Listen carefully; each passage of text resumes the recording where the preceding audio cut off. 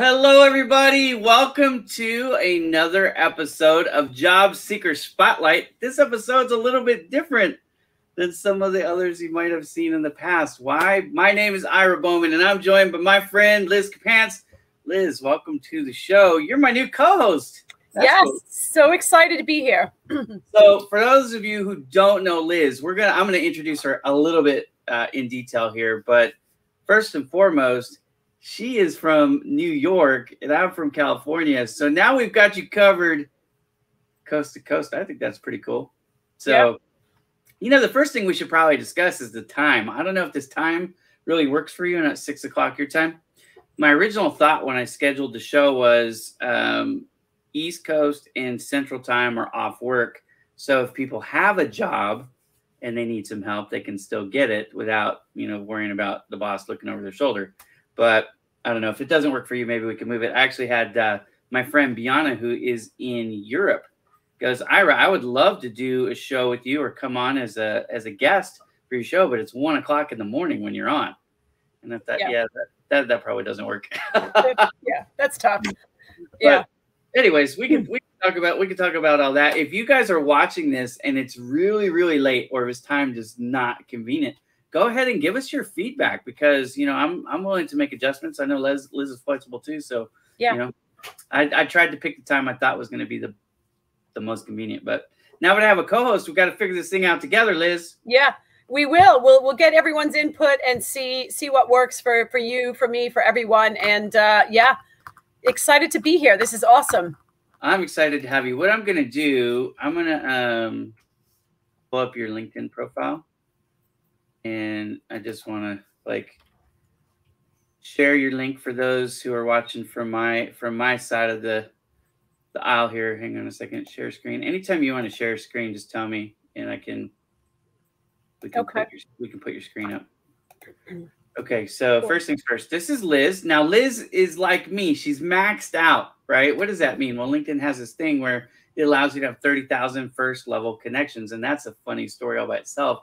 Me and Liz, who are friends, trying to connect. It took forever. Anyways, so what you can do, though, is you can always follow, right? There's no limit to how many followers a person has. So if you follow me, I follow you back. That's just the way I do it. I think, Liz, you're pretty much the same, yeah?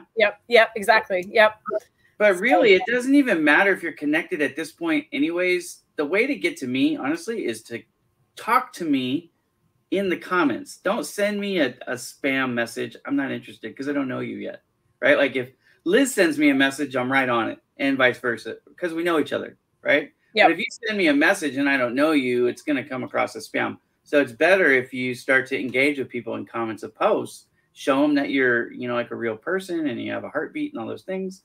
And then when you send those messages or those connection requests, you're much, much, much more likely to get connected. So Liz, let's do this, because I don't know who knows you, and I don't want them to feel like, well, why is this lady his co-host? Who is she? Who is she? Yeah. So could you give us a couple minute rundown, kind of your background, and if you want me to point anywhere on here, I can. But I'm gonna do this. I'm gonna take this link and I'm gonna put this in the comments. So we are on, just so you know, we're on Facebook, YouTube, and LinkedIn. So we're on all three. So I'm gonna put this on YouTube and Facebook first, and then I'm gonna come over and put it on LinkedIn. And our buddy Bob Feathers is in the house. Hello, Bob. Nice to see you. We got all kinds of people watching. We got somebody joining in from the DMV. That's cool. Must be on the phone from the Washington, D.C. area. We got Bob, our buddy Bob, who's up in Boston. Somebody from Argentina. We got Dayton, Ohio in the house. And Timothy, you might be interested to know, I actually used to live in Fairfield, Ohio, which is right outside of Dayton. He knows that, off Highway 4. A lot of people, if you're not familiar with Ohio too much, it's in between Cincinnati and Dayton. So anyways, we got a good slice there already. Yeah. So if you're looking for Liz, find her here while Liz, I'm going to give you like 3 minutes. I'm not going to say anything. So. Okay. All good. Great to be here and see Bob, familiar face here. So I, for those of you that don't know me, been in the search recruiting. I do a lot of advisory consulting work.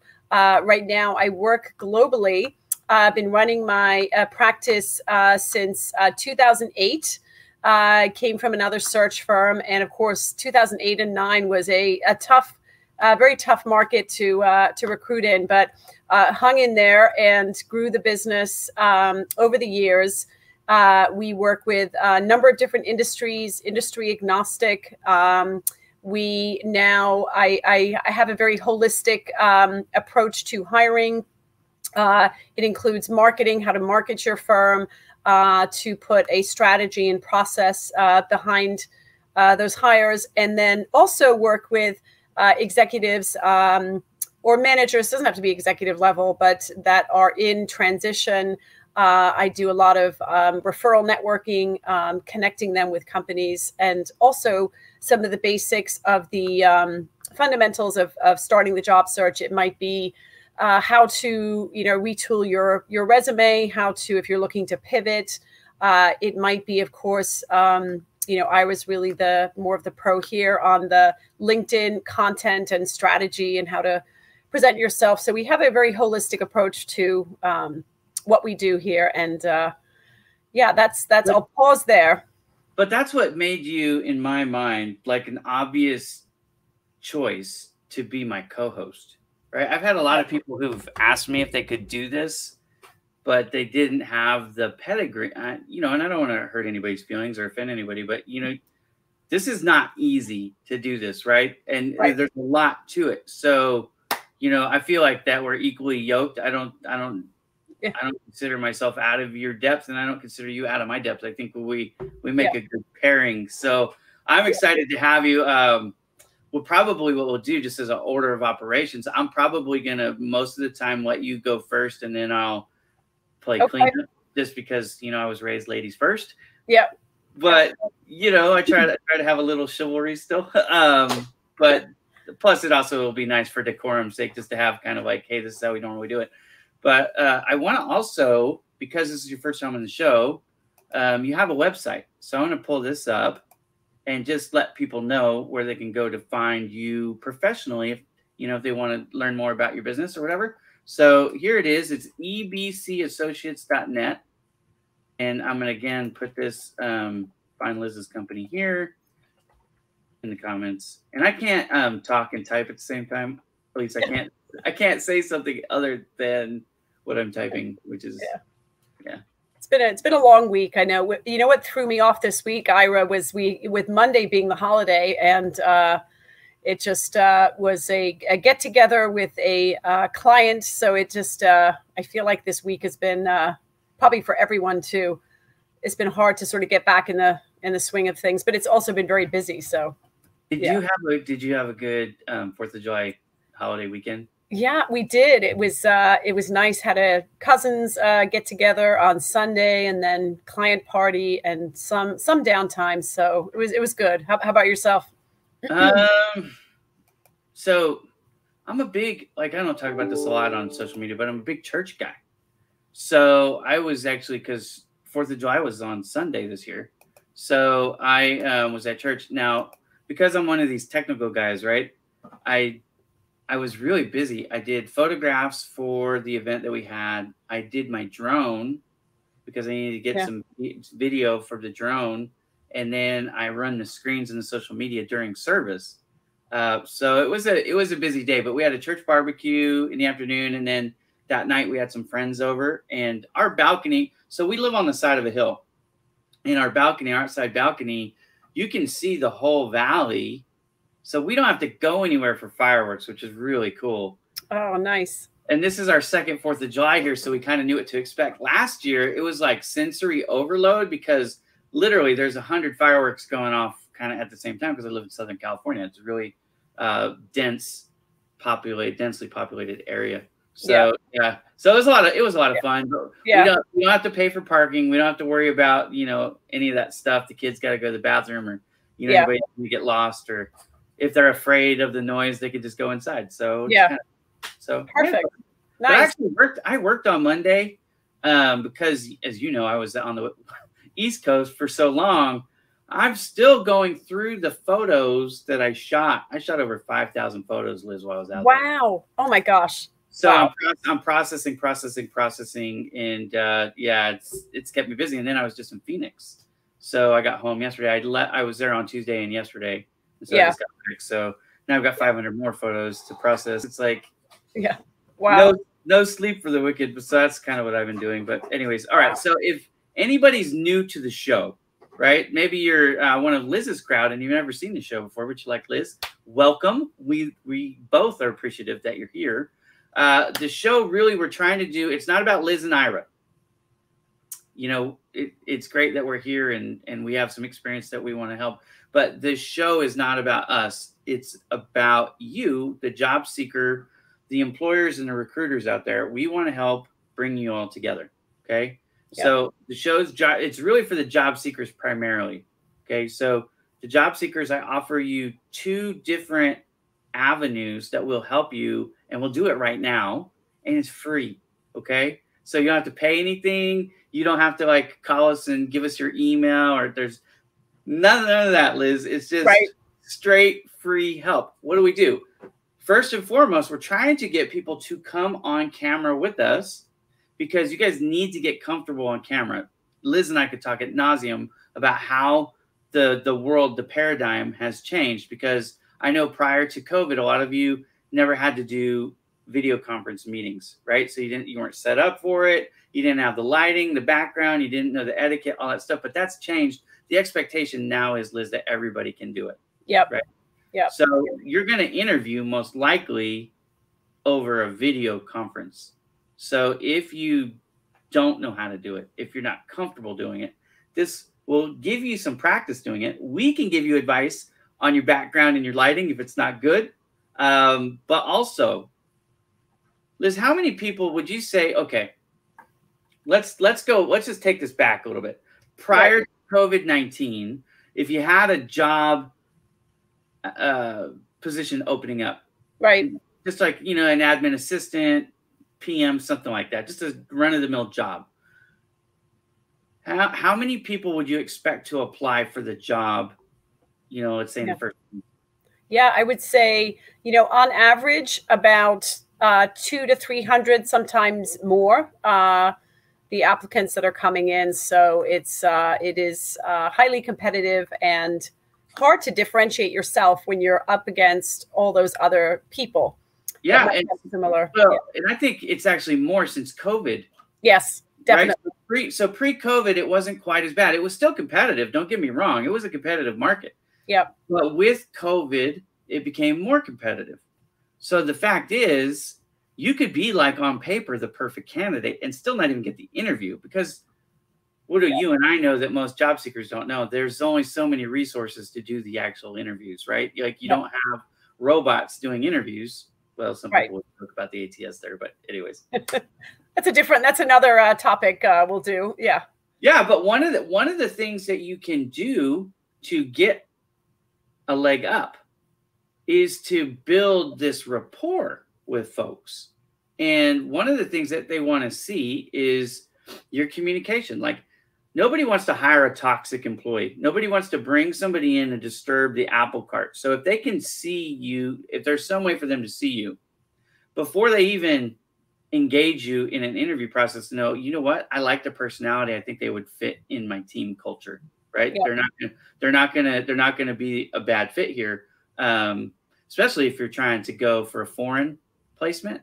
Like, I want to move to a foreign place where maybe English isn't the first language, or maybe your native language isn't English and English is the first language, is probably more common. Yeah. But anyways, if they can get kind of a sense of who you are and your personality and your communication, all that stuff. Yep. You have a leg up. You're like, okay, well, I'm going to give them an interview because I kind of got a feel for who they are.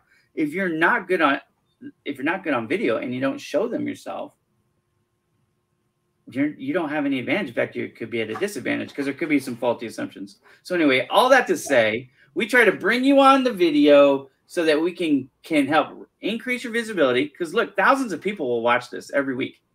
I see the data every single week, week in and week out. We've never had less than 2,000 people watch this show, right? Yep. So powerful. Yeah. And how many recruiters are you connected to, Liz? Many recruiters, many HR people. Yeah. So me too. I know out of the 30,000 connections that I have 5,000 first level connections with recruiters alone. Oh, wow. Right. So if you're a job seeker and you're trying to get exposure to recruiters and you're connected to me, you've got a pretty good head start just right there, right? Yep. But if you come on this show and show people that you're professional and, you know, you're semi-intelligent, you're going to give yourself a good leg up. But also, like I said, it's good practice. The other thing I'm recommending, just by, again, all by way of introduction, is that people would take a video, 3 minutes or less, introduction, and put that in the features section of their LinkedIn profile. First thing.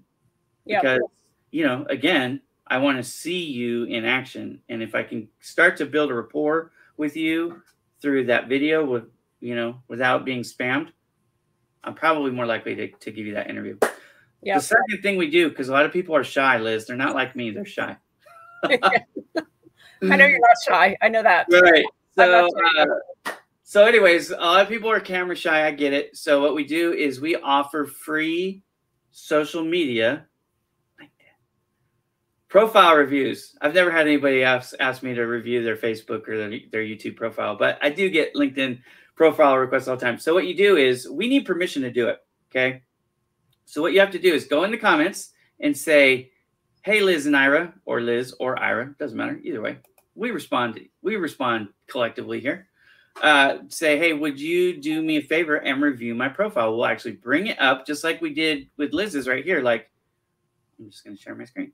So we would pull up your profile and we'll go through it. We're going to look and see if you have a cover photo. We're going to look and see what your headline says. We're going to look down here and see, you know, what kind of activity you got going on. We're going to read your about section and look at your experience.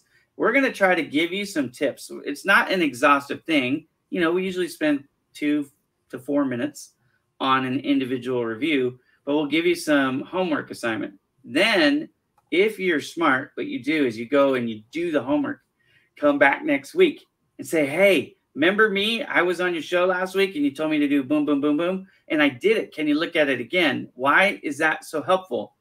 Because now you've got exposure twice for free. And again, you didn't have to send us anything. You just, you know, do the work.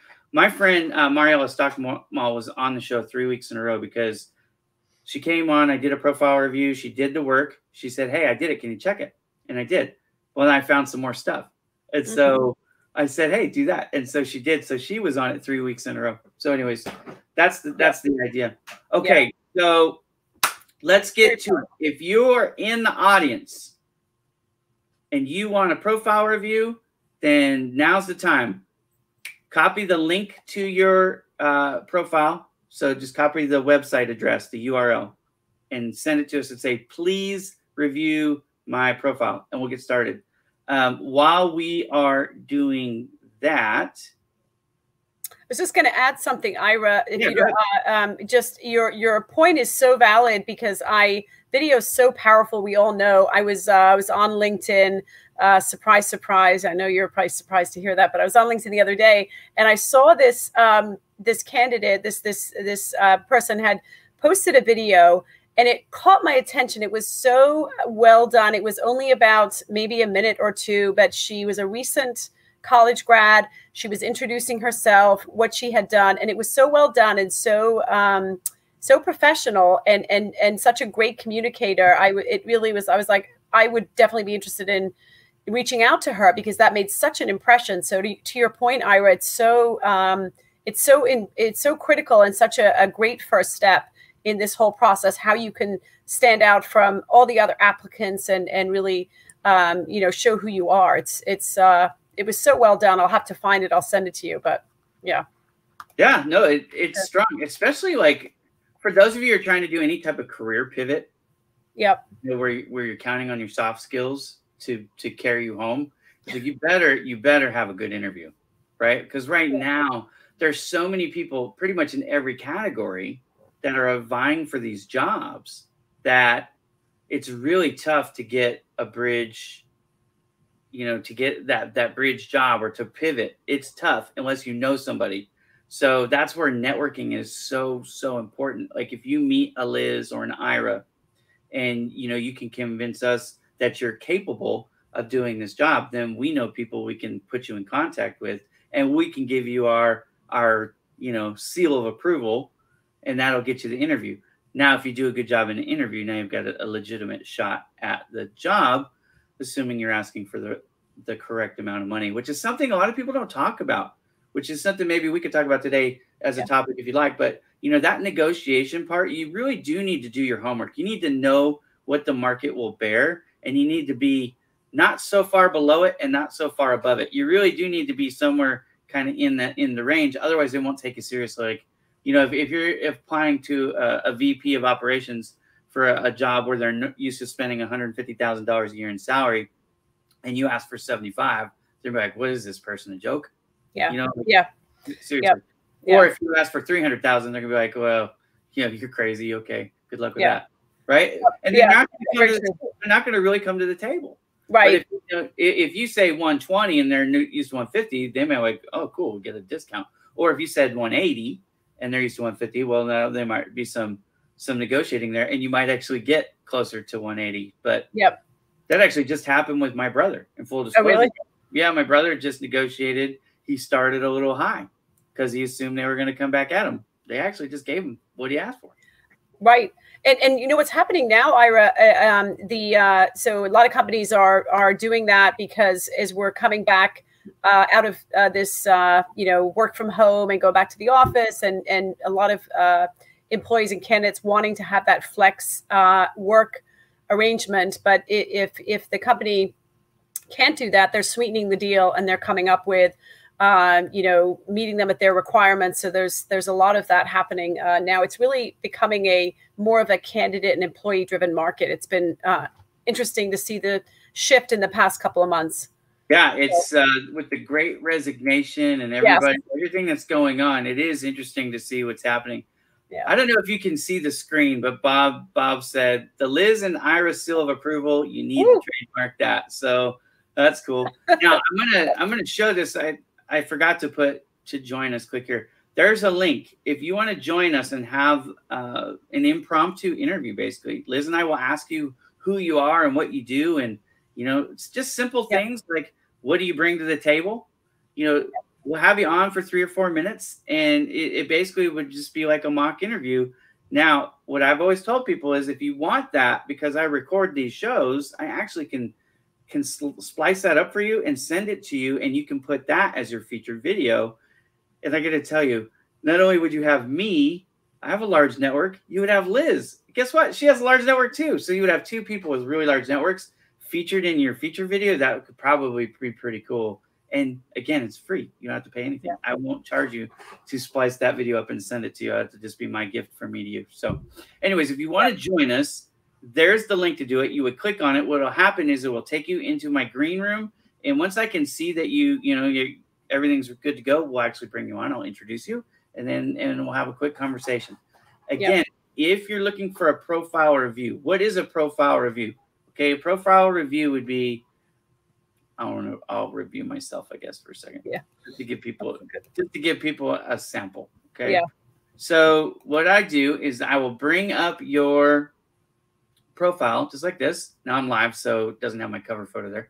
But trust me, I have one. And what it is, the cover photo says exactly what I do. I think a lot of people miss on that. Like, it says social media manager, has a picture of me with my camera. It doesn't tell the whole story, but it gives you a feel for what I do. So now a lot of you are not graphic artists. I totally get it. In fact, Liz had not seen this before today because I took her profile photo and added it. That's one of the advantages of being a goofy graphics guy like me. I can do this stuff. But I taught on YouTube how to use Canva, which is a free program, how to edit your LinkedIn cover profile photo, your cover photo and your profile photo if you want. So if you need that, just go to the Ira Bowman channel on YouTube, and the video is in there. You know, it was on a Marketing Monday. It's another show that I do. But anyways, so then what I'll do is I'll come in and we'll look at, like your headline. And so here's a tip. Like in the headline, a lot of people are using this as a job, their title, which is fine, I guess, if you have a job. But if you're a job seeker, your title, you don't have a title. You're a job seeker. So what do you want to put in there think about keywords like with SEO. Think about a Google search. In this case, it would be a LinkedIn search, but whatever social media. You want to be found when they start typing in, let's go back to admin assistant or project manager, or in my case, graphic design. So what did I do? So right here it says, this is because I'm not a job seeker, I'm a business owner. So first thing I do is try to tell them, okay, this is what my company does for you. I can help build your business website and social media traffic. That's what I do. Now, specifically, if they're searching, they're not searching for that, but they might be searching for social media management. They might be searching for website, for graphic design, for photography. So I've got in there the things that I do so that if they search for that, I've got a puncher's chance of being found, right? Mm-hmm. Yeah. That's the headline. And then from there, it's just about the featured. Because what I learned a long time ago, Jared Weiss actually taught me this a long time ago, back in 2018. He said, Ira, the average profile view on LinkedIn is somewhere between 6 and 7 seconds. And I thought, wow. So someone found me and they're going to come on for 6 or 7 seconds and that's it. What can I do to capture their attention? And that's where I started to figure all this stuff out. Well, back then the featured section didn't exist. I love the featured section. And this right here is what I'm talking about. If it was me and I was a job seeker, I would have an introduction video right here in the very first spot. Okay. Now, what do I have here? I have something a little bit different. I have this, because again, I'm a business owner. I have this link that takes you to my website, right? So if you're a business owner, that's a free backlink, by the way. It's just another smart way of saying here's a way that people can find your website. But then if you slide through it, I have a picture that shows you what I do, the 6 different services I do. And then if you keep going, I have videos and all kinds of stuff. So what I recommend people do right here is the intro video first. And then if you have a degree or any certificates, take a picture and put them there. That's what I recommend next, because now you're trying to separate, like, hey, I'm more than a claim. I'm an expert. I'm a guru. I'm a blah, blah, blah. It's like, no, I have a Microsoft Azure certified, right? Or whatever your thing is. Maybe you have a master's degree. Maybe you have a double master's. I mean, whatever it is, put that stuff there. Any certifications that you've got, any degrees, I would take pictures, put them there. And then also, I like to see photos of you in your environment. So if you say you're a good leader, you know, it would be good to put there a shot of you up on a stage doing a presentation in front of a crowd, something like that. It's a great idea. Yeah. So featured, it just seems like people are kind of like they're not using that. And I don't understand it. Yeah. So the about section, what I recommend people do in the about section is tell me where you are now and what you want to do moving forward. This is not a historical thing. This is a now moving forward thing. Paint the picture. The only caveat I make to that, I think this is a good place to put any quantification. So like if you've won an award for a high achiever, you know, let's say like you helped reduce accidents. Let's say you're in facilities and you help reduce accidents in your operation by like 35% over a year. Or maybe you're a salesman of the year for 2017, or maybe you grew your territory by 300% over 5 years, whatever. If you have quantifications, I think that's a good place to put them because it helps just quantify that. You're more than talk. Now your resume better back all this stuff up, and when they interview and ask you for details, you better be able to explain it.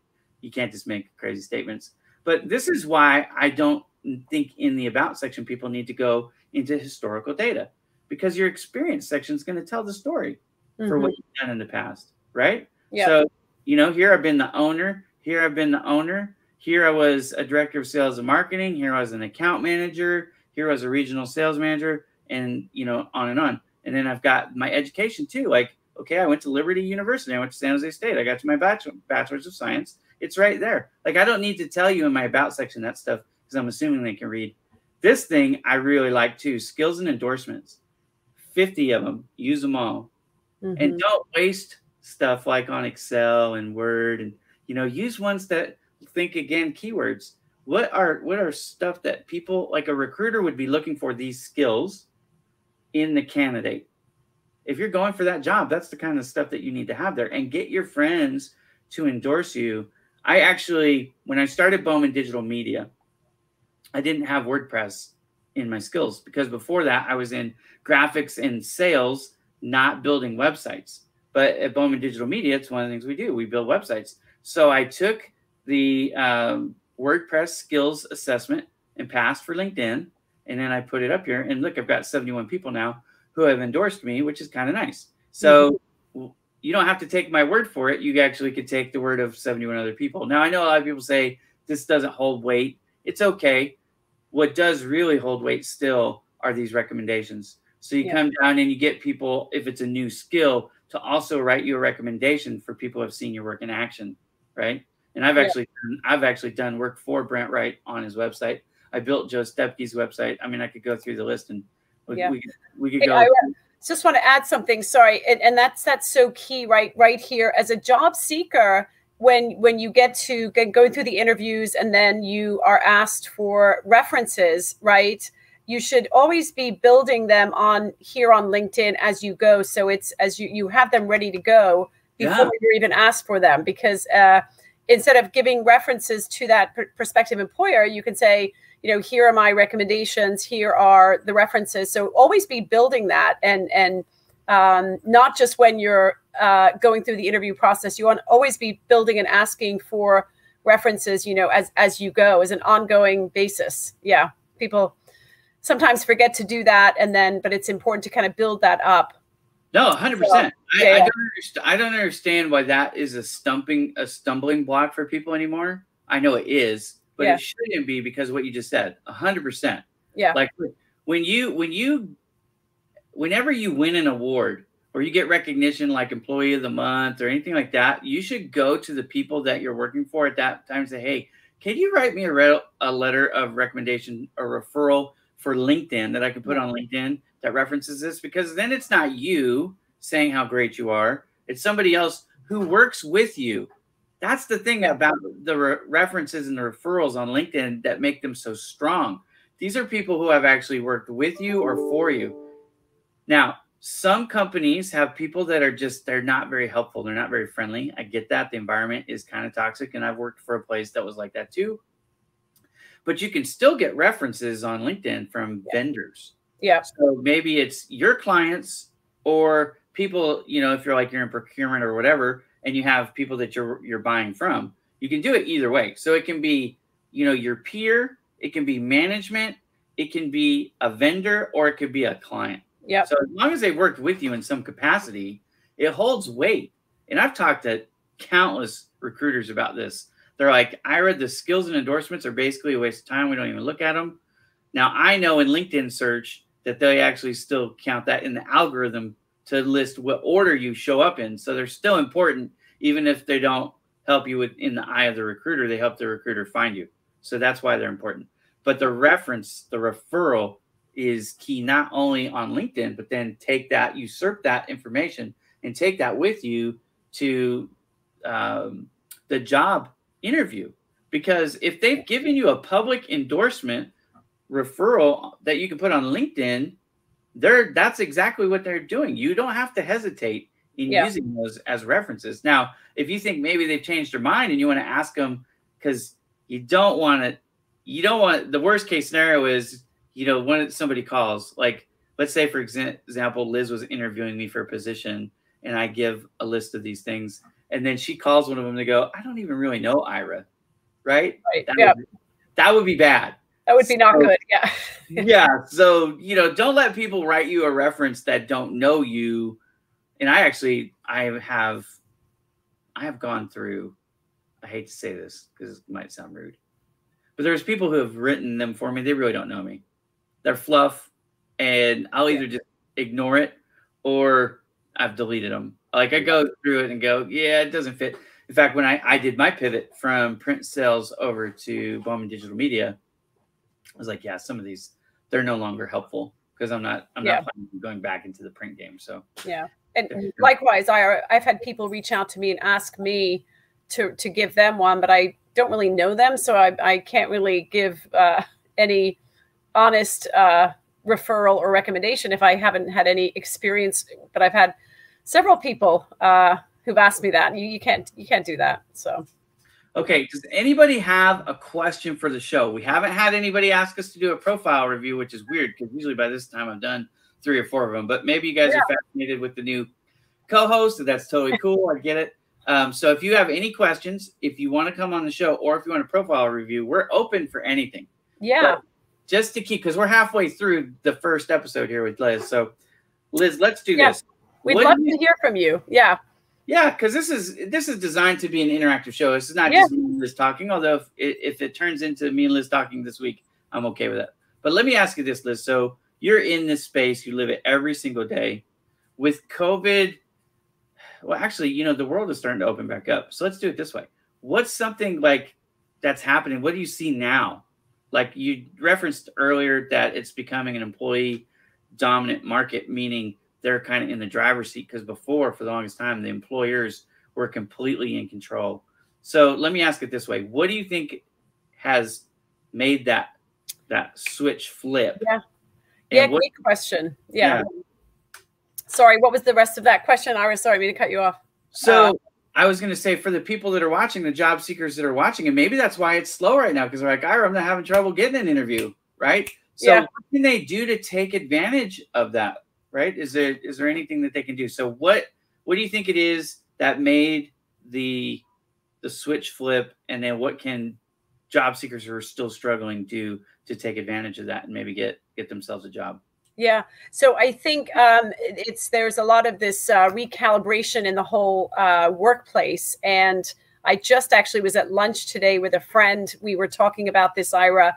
There's been such a reset. So people want more of a work-life balance and more of a healthier way of life, or more time with their kids and not having to commute. And also we've shown as an employee that they've been more productive working virtually. And so we have that dynamic going on where, you know, they don't necessarily want to go back to the office and work there.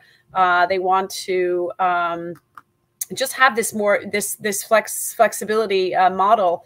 So there's that going on, and for the candidates too, it's they are there's a weird disconnect though right now, because companies are finding a hard time finding talent, believe it or not, regardless of the industry they're in, and then yet there's many candidates that are job seeking and not able to get the offers, or not able to get through the interview process. So there's just a lot happening. I don't really know what where the disconnect is, but it'll be interesting to see, I think, over the next 6 months to a year, how this evolves and how we come out of this and reemerge, because I know employees and candidates want more of a healthier work-life balance is basically what I'm saying. Yeah. Yeah. You know, it's funny though, for me, that would seem to be, so there's this thing that I keep hearing about, the great resignation of 2020, right? Yeah. That to me would seem like there would be more job openings. Yes. Right? I mean, maybe that's what it is, because people are resigning. They're saying, you know what, I want to work from home, which for the longest time we all were under the assumption, or we were told, however you want to phrase it, that was just not possible because people would goof around, they wouldn't get anything done. And then we've seen statistically that's actually not accurate. The country has been very, very productive with this work from home mentality. And who wants to sit in traffic and give up all that free time? Yep. Because, you know, I used to commute when I was in the Bay Area. I used to commute up to 6 hours a day, 3 hours one way, 3 hours the other way. Now, it wasn't every day. Sometimes I would be able to commute for an hour because I was going to a different spot. I was in outside sales. So I didn't always have to go to the same spot every day. But the fact is, you know, now I'm walking 2 hours a day, every day, Monday through Saturday. And I'm getting all this exercise. I feel better. Like, I would never want to get rid of that, to get back in the car and sit in that traffic. Plus, I'm spending a lot less in gas, wear and tear on my car. My chance of crash, you know, a wreck is gone down. I mean, there's all kinds of different stuff. Plus, I'm healthier, so all the way around, I would never want to go back. Anyways, we got a review request. Yay! Awesome. Baba Tunde actually was on the show. I think it was last week, and so we're gonna pull him up, and we're going to see what he did. Yeah, so it's kind of fun. So this is the fun thing again, guys. If you are watching and you're a little bit shy, we're going to go easy on you. We're not going to pick on you. We won't bite. We promise we won't bite. No. But the fact is, then we can see what you do. And guess what? Now he's been on my show twice. He's going to be seen by thousands of people 2 different times, 2 different weeks. He's increasing his chance of getting a job. Plus, he and I connected because he was on the show. I think he was a second level, but because, he was willing to do the work, I had a spot open up, and I said, you know what? I'm going to reward the people that are actually active, not just people who say, hey, I'd love to connect with you. I've never seen them before, ever. You know what I mean? So that's what got him in my network, which is pretty cool. So first and foremost, I told him, I actually think that's a great profile photo. That's a great one. Yes. Love it. Now, where he's at in the UAE, I don't know if you deal with, outside the US at all. Because of Project Help It Grow is a global thing, I've dealt with people everywhere. I do know this, and this is the advice I give everybody. Make sure you know what the local standards are.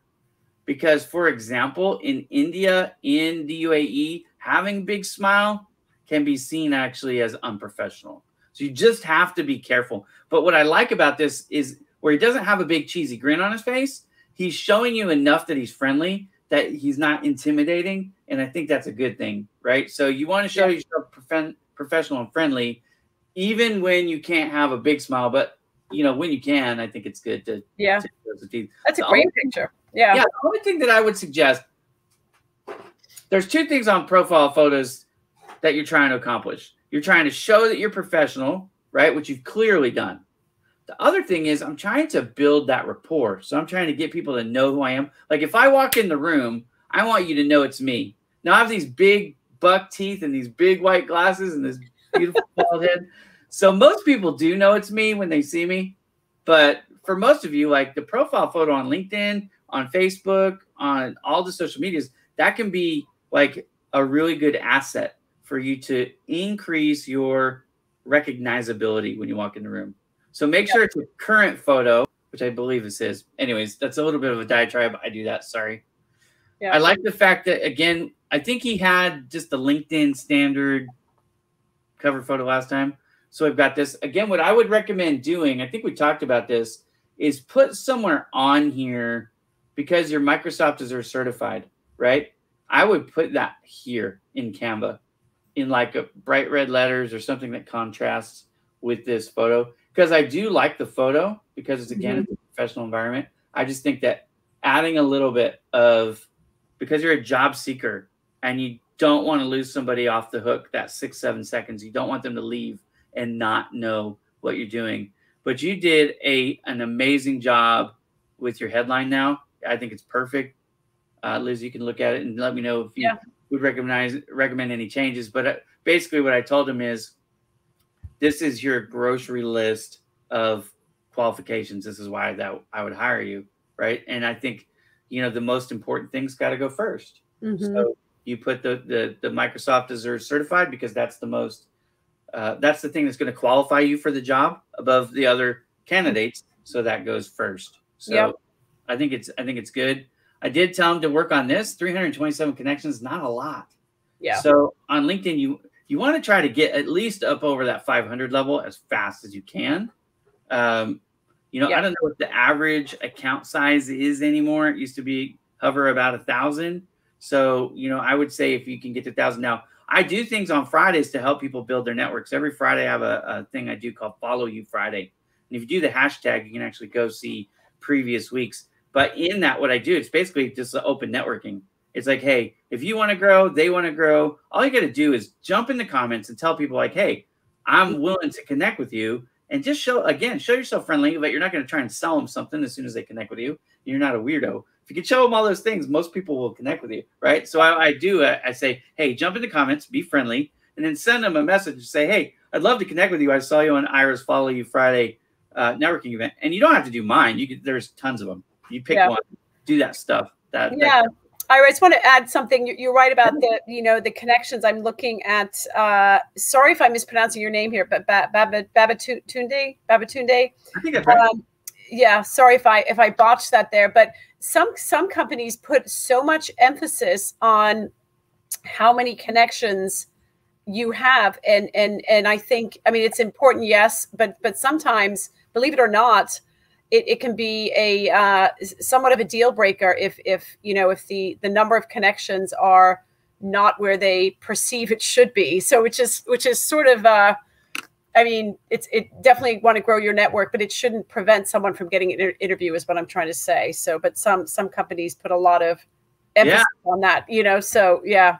Well, I think in the IT space, he probably doesn't have a lot of pressure for that. If you have a sales type of a role, a customer service type of role, they probably expect you to have a little bit larger network. Yeah. And so I don't know that somebody wouldn't hire, like if you were the perfect candidate, they probably would still hire you. But the fact is, because what we've talked about, it's competitive. You're probably going against a bunch of other people. And what are the tiebreakers? Yeah. That's one of the things that could be the tiebreaker is, hey, this person has a built-in Rolodex. Exactly.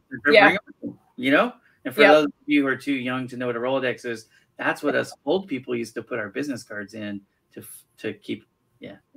Yes. I haven't heard that in a while, but I know exactly what it is. Pre-CRM, pre-everything. I'm old school. I used to have shoe boxes, Liz. I didn't buy the Rolodex. I had shoe boxes. My wife used to laugh at me. That's so funny. Yeah. Remember the Rolodex. So, get a response from see. There's a question. Yeah.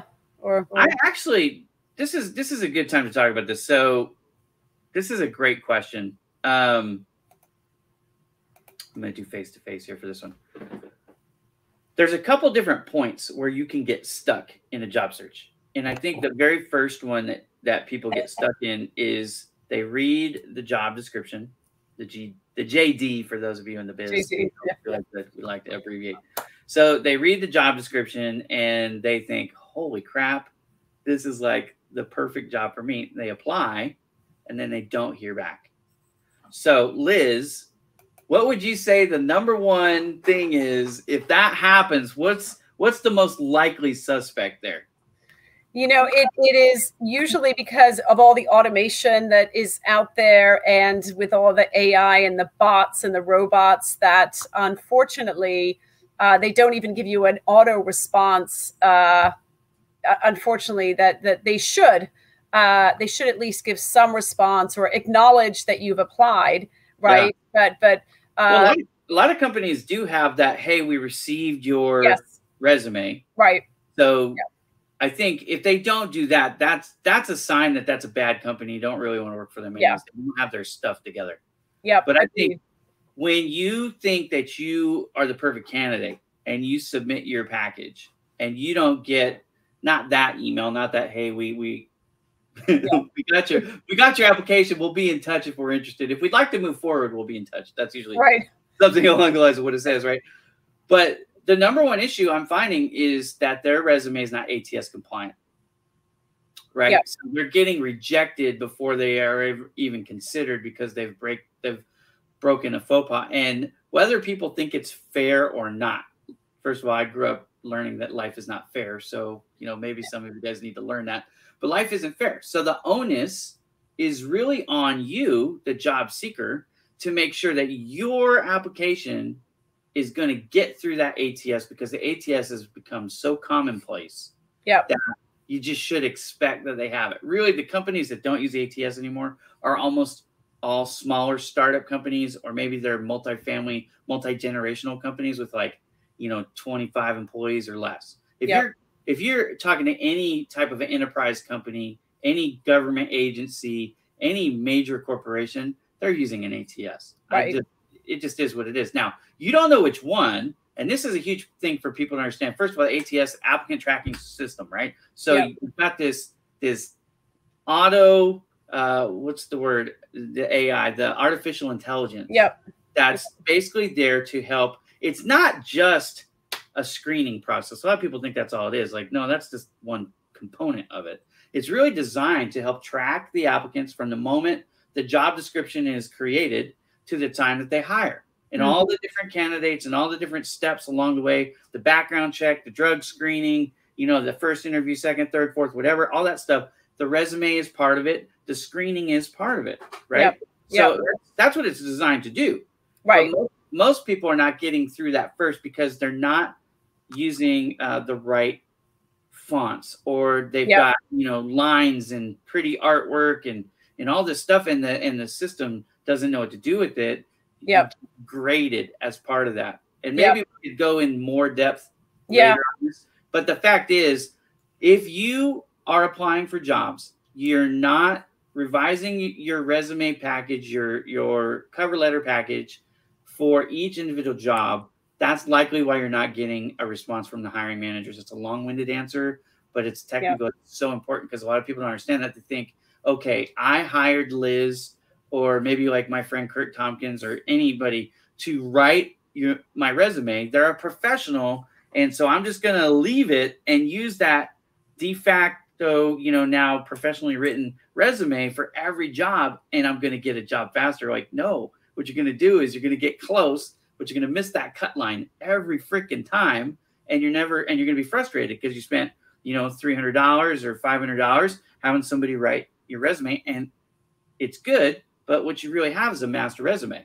Right. Now, you still need to massage it for the individual Yep. job.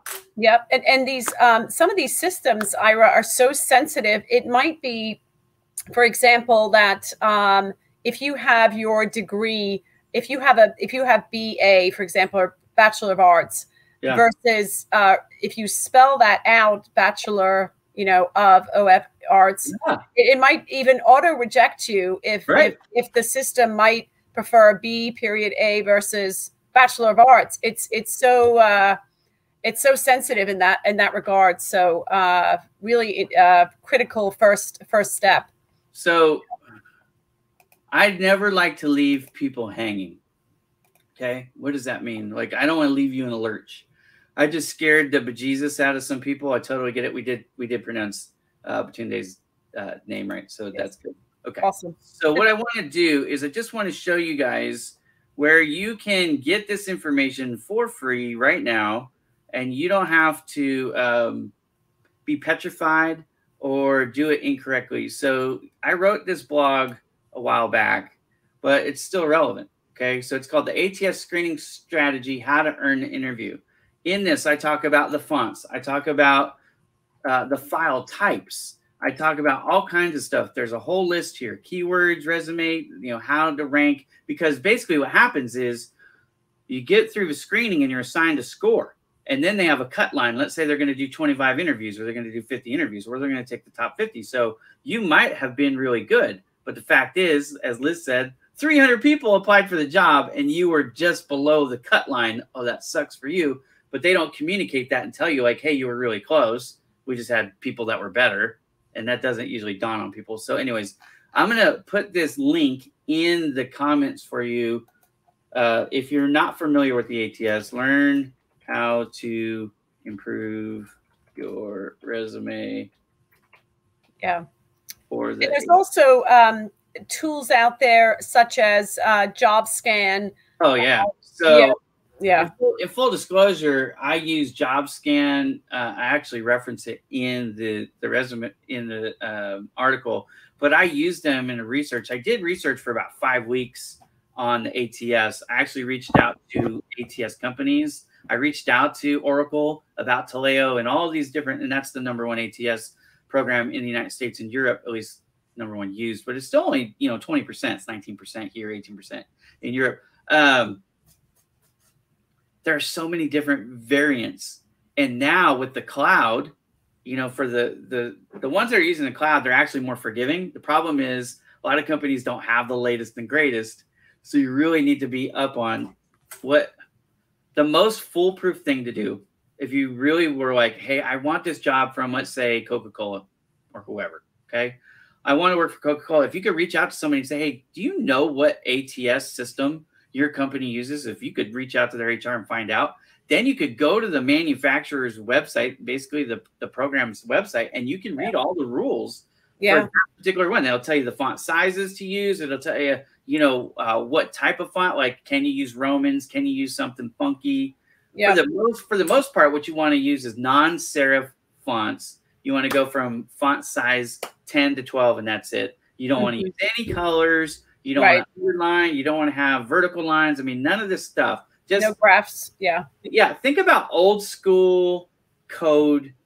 That's kind of what you want, because why? A lot of people go, well, Ira, it's ugly. I said, you know what? This is going to blow a lot of your minds. They don't actually look at your resume. You go, what do you mean they don't look at my resume? You know what the ATS does? It takes all of those, because the ATS was supposed to help eliminate discrimination, hiring discrimination. It was supposed to help with that. So what they do is they take your resume, they break it down, they insert it into the different components to the different forms, and then they have a standardized view. And then when they're looking on the other end, they're looking at everybody's standardized answers. So the job title's in the same place every single time. The education, it's in the same place every single time. You see that? And a lot of them actually will strip out your name because now they don't know what ethnicity you are, right? They don't know if you're male or female. And that's supposed to make it better. But if you don't format your resume correctly, that's why you're not getting the call, because they didn't actually see it. The human being part of it, you didn't make it to the human being part. You have to set it up so it appeals to both the artificial intelligence and the human being. So anyways, read. Great advice. Read this. If you guys haven't read this, read it. If you're not getting interviews, I promise you this is most likely the #1 issue here. So and, on that note, real quick, Ira, I know we're almost at time here, but I would recommend having that ATS, very boring, again, no graphs, no colors, resume, and then having a second one that you can bring in person, or you can send after you get through that ATS that might have those additional, things that you want to add, or, graphics or whatever. It's like you read my article, but I know you didn't. It's just because that is the right answer, right? You bring it with you and you say, hey, look, I mean, you're probably used to this by now, but with the ATS, this one's pretty boring, but here's one that is a little bit more visually interesting, same information. The other thing I want to say this while we're on resumes so hard, and this has just turned into the resume show, which is fine. Make sure your resume matches your LinkedIn. Yeah. A lot of people's resumes are being edited so much. It's kind of like the opposite problem of what I said. You got the person who doesn't want to edit because they paid a professional to write it. And so it's the same resume for it's like trying to use the same answer C, right? For every question, the answer C. So that doesn't work. But also, when you're editing your resume, it has to be factually correct. Like when we talk about editing resumes, what we're really talking about is massaging the keywords from the word that you used to the word that they used. But it has to be similes. Like they still have to be accurate. So if you're saying, like, for example, they're asking for a graphic designer with 5 years experience, I'm not telling you to fabricate and make it up. It still has to be true. So make sure your resume matches your LinkedIn, because I don't know that anybody anymore doesn't check the LinkedIn profile before the interview happens. Right? Totally. Yeah. So the resume and the LinkedIn, I'm going to say most people, to get an interview now, you've got to pass both. Yeah. And again, that's just my opinion. I don't know that for a fact, but I talked to a lot of recruiters. It seems like all of us now are checking we're checking the LinkedIn profile before we would schedule the interview. So make sure they line up, guys. If you're doing a pivot, this is another thing. If you're doing a pivot on LinkedIn, make sure your LinkedIn pivots too. Yeah. So again, like what I said earlier about the referrals and even the skills and endorsements, if you want the referrals, make sure that those line up with the new moving forward more than the historical, because you're not trying to get hired for the historical anymore. You're trying to get hired for the new thing moving forward. Yeah. Great advice. Right. Yeah. We are right at time. I like to keep these to the hour. So what I'm going to do is I'm just going to give you like a couple minutes here, and you can go into any advice or tips, or if you want to review a point that we've already covered. Yeah. And then if you guys like this show, we recommend you be ready for next week. We only did one profile review, and we didn't have anybody join us. So this was really, Liz and I were talking a lot, mostly Ira, let's be honest. Sorry about that. Well, this is our pilot run through here. Our pilot. Yeah, we're all good. Yeah. What else I need to get? Just order of operation clarification. I need to get your logo too, because what I'm going to do is I'm going to put that in the I'll put that in the show graphics. So we'll have Project Help You Grow in and your stuff too. So cool. Yeah, I'll definitely get that to you. But this is a great start. I hope we have some more people that'll come forward, next week, so we can build on this. And the only thing I would add is I know for job seekers, there's so many different pieces to going through this process. Bottom line, there's no one way to find a job. You can certainly apply and use in the ATS system and everything. But taking a step further, and I do a lot of this with a lot of my candidates, is referral. Get referred into a company. There's many ways. If you get referred into a company, you already have that. That thumbs up. People know you. They can recommend you. So that's really powerful.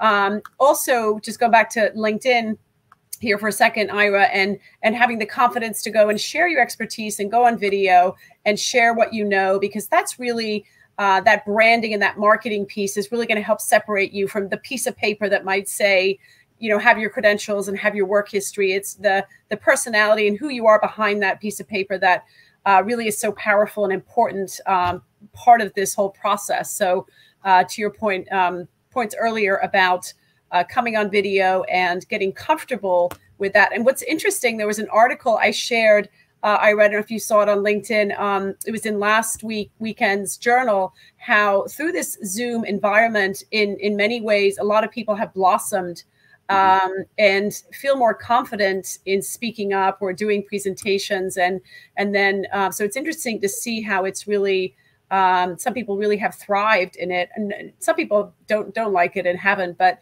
that really helps whether you're interviewing or whether you're in a position where you need to do more public speaking or presentations. So being confident and getting on video. I know we have a question here, Ira. Should we read the question? Yeah, if you have time, I do. I really like this. I have time. Yeah. So the question says, any advice for making a connection? So they made a virtual connection interview, and now they want to transmit the energy and enthusiasm to the face-to-face. And I think you just touched on it, right? So if Chris, if you saw the answer that I was giving Babatunde earlier about the photo, the profile photo, like for example, I don't want to pick on you, but your photo is a little bit dark and your face is a little bit small in the photo. So if it was me, what I would do is I would either take another photo with a smile on my face, or I would put that in Lightroom and I would increase the exposure level, just brighten it up. And then I would also crop and zoom in just a little bit. One of the things that you really can do is take advantage of the photographs and the videos on social media, because when you go into a room, there's subconsciously, when they're familiar with your face. I'm going to tell you, when Liz and I met for the first time face to face, there was no unawkward. We hugged each other right away, right, Liz? I mean, yeah. Because we had seen each other so many times in video and photographs. Like, yeah, you're probably not going to walk into an interview and hug somebody. That's probably not going to win you any points. Might be a little bit, yeah. But, it could be like a high five. I'll tell you, like, for example, I was just in Phoenix Tuesday and Wednesday, just yesterday and the day before. And I was meeting with a client to do a photo shoot, Bertus. I had never met him before. So I meet with him. We hugged right away too, because he and I, again, like Liz and I, we've talked lots of times. But while I was there, I had one of my LinkedIn connections reach out to me and goes, "Hey, Ira, if you have time, I would love for you to come over and talk with me and the owner of my company about helping us." And so I'm like, you know what? Yeah, I could do that. I've got time. So I went over and I met with them. And because he had seen me so many times, right? He just walked me right into the big conference room, and it was all smiles and everything. And it was totally, totally easy. But people see me on video all the time. So I think that we've addressed this. That's really the bridge between the virtual and the real world, is that real face, but also don't forget the importance of the smile. Show your teeth. Nobody has worse jacked up teeth than me. If I can show my teeth, you should show your teeth. Like, you can do, I promise you can do it. Right? Right. Okay. Yeah. That's great advice, Ira. And just going back to that, sort of branding and marketing yourself, Chris, on video or through your content, you really learn so much about that person through that messaging and who you are. It really, you can tell so much about a person. So you already have that level of oh yeah, I already know this person. And it's so powerful, like Ira said when we met, and it was great. So familiarity is so important. Yes. Right. And that's one of the reasons why it's almost like I've locked in myself into these white glasses. Like I have 7 pairs of glasses right here. I've got blue. I've got blue here, and I've got green and gold, and I've got red, and I've got black. I mean, I've got all these colors, but like I wear the white ones all the time now because that's what people know. Yeah. Like that, I'm the guy with the white glasses. So you know, it's okay. And maybe we have a thing too, like my friend Brian Burke now, he's called Brian the Mac Man. He always wears a blue suit. Oh, I know Brian. Yes. And I know him just from LinkedIn. I have never spoken one-to-one, but I know exactly who you mean. Yep. Yeah. And that's the thing. That's the kind of thing that, you know, like if you're looking to bridge that gap, that's one of the things that you can do is get like a thing that's your thing. You know, it could be a color shirt, a hat, whatever is appropriate. I didn't look at your profile, so I don't know what line of work you're in, but you know, I mean, you could have something like that, and maybe it's a hashtag. I mean, it could be all kinds of things. You could have a certain backdrop that you always have. That helps too. I mean, at the end of the day, you just want to communicate that you're friendly. Like I said, the number one thing that I'm recommending that most people aren't doing right now is that intro video, 3 minutes or less on your featured. It's the number one thing that should be like the very first thing. I think, you know, tell people who you are, what you do, what you bring to the table, especially as a job seeker, right? And give them a glimpse of your personality, because that's the number one question. When we're hiring somebody, it's really simple. I don't want to disturb the apple cart. My culture, my team's culture is too important to put at risk.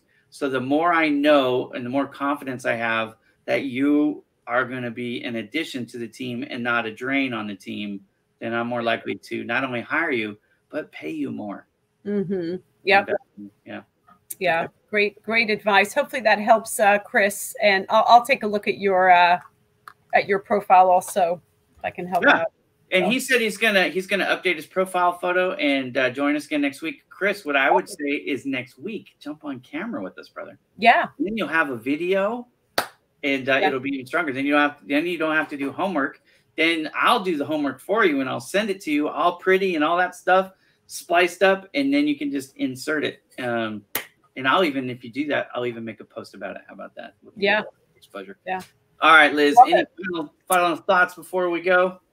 This was fantastic, Ira. I think we did a good pilot run through. I'm hoping we'll have more people come up with us. I think we will next week. So this is a great intro, and I'll reshare this, and wonderful to be here. So thank you so much. This is great. I'm gonna make a little clip saying you need to get on here and get on video so you can be seen by thousands of people. I think we'll get some people. Oh yeah, 100%. We'll recruit some people. I can. Zero free. So I know it's a no-brainer, but no, this was fantastic. Wonderful. Thank you. You're welcome. Thank you. I look forward to doing this again next week. Have a great evening. You're in New York, so have you eaten dinner yet? You probably have to go. No, not yet. I'm going to do that in a few minutes here. So yeah. Say hi to your husband for me. I will. Thank you, Ira. And say hi to Alicia. All right, everybody. See us again next week, same time for next week. We may adjust the time, because, you know, if it works better, but we'll let you know. We're going to do it at least next time, 3 p.m. Pacific, 6 p.m. Eastern. It will stay on Thursday. That's the day for sure. And we'll have some updated graphics next time with Liz's logo in it too. It'll be good. So, all right. And you know what I need to do? I need to do a little animation for you so that we can do both. I did that for Joe, the finance guy for my Joe show. Oh, amazing. Yeah. We'll do something like that. So anyways, I always ask in the beginning, where are you from? Let us know, because it's always cool to see. We got people from all over the world. It's a lot of fun. So love it. Yeah. All right, Liz. Thank you so much. We'll see you guys next time on Job Seeker Spotlight with Ira Bowman and Liz Capants. Yep. Thanks, Ira. Thanks, guys. See you soon.